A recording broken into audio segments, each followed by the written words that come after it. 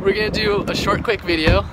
But I'm gonna start this video with like a quick thing. So I'm here with Saransh and Ponce, and we're on our way to Slow and Steady. But first, you gotta check this out. Like, there is a Starbucks truck next to a Starbucks, and they're both open.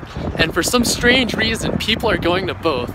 It's like, you know, if you see a tow truck towing a tow truck, what was the purpose? What is the purpose? There's a Starbucks, and then there's another Starbucks. What? So, once we hit the road again, I'm gonna show you a really cool video. So, on my stream, I noticed some people liked the life advice. I'm gonna give you some of the most useful life advice I can give. And if you can, like, I'm gonna have it in the background in the vlog. If you can listen and learn from my mistakes, you're gonna live a better life than me.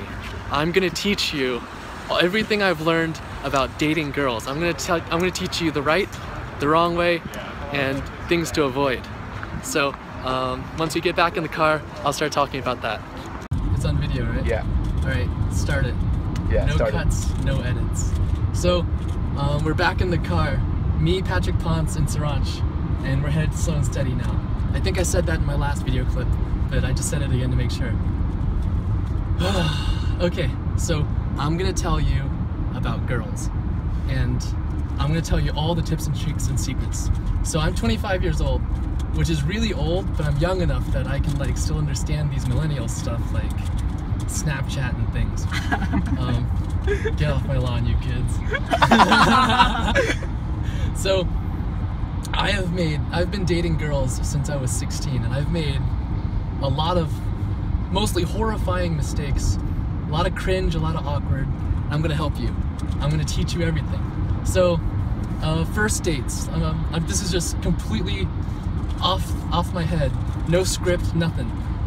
First dates. When you take a girl to a first date, never ever take her to the movies. You might say, well, but everyone does that. If you're a girl and a guy takes you on a date, how many times do you think they've taken you to the movies? You're sitting there for 2 to 3 hours, completely passive. What you need to do on a first date is make first impressions, because those are the most important ones. And if you're passively sitting for 2 to 3 hours, that's time you're wasting when you should be doing engaging stuff. So when you're doing a first date with a girl, you need to work on engaging her, doing things that really get stuff done. So, like, mostly just talking, but really ask the important stuff, like interests and what they're really like.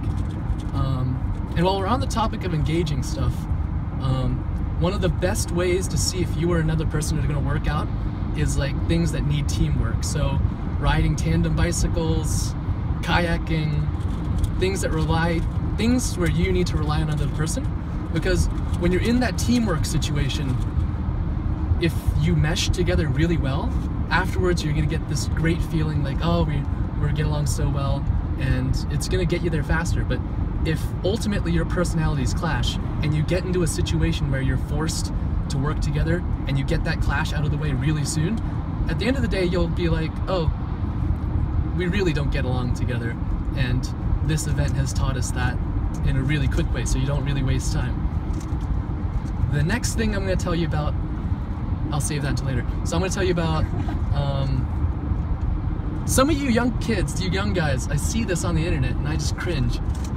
You like the girl too much. Like, don't ever do anything too much. So you should be somewhat emotionally available, but don't always be up in the girl's business. Like, every person has to have their own personal space, and when you get too much into that girl's personal space, like, dude, I know you like her, but you're gonna end up doing the opposite. You're gonna end up pushing her away. So like her, but just don't overdo it. Girls hate it when you overdo stuff. What else is that? Girls like self-confidence, but not self-importance. So one of the good ways to get self-confidence is to play a sport, hit the gym, and be healthy. But once again, just don't overdo it. I know some guys, like, don't always hit up the girl. Give her some space. Have like only like if you have important or cool things to say, or like you want to start a conversation, but just don't be like, hey babe, and then just have short conversations and short words, because time is precious and time's important. Like, you don't want to waste the girl's time. Continue onto New Jersey Turnpike South. That was the GPS. We're going on the Jersey Turnpike right now. So, okay, the next point. Kissing the girl. So if you mess this up, you're basically screwed. The first kiss is like one of the most important things. And the trick is, you're not supposed to ask for it. That's gonna ruin the mood.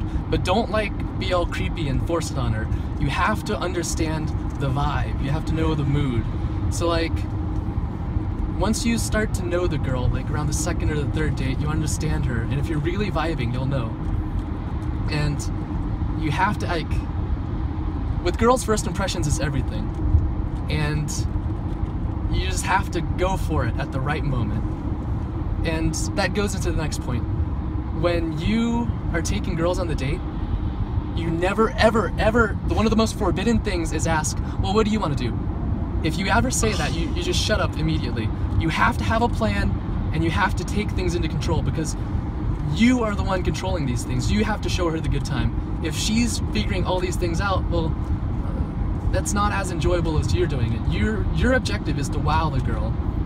So choose engaging activities. One of the activities I've found to be really good is to take a girl to a shooting range. And you might think, oh, guns, that's not feminine.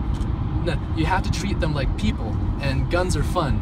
And I'm super serious. Like, guns are fun. Yeah, kids. Like, she might think that they're all violent, but the shooting range is a safe place to go.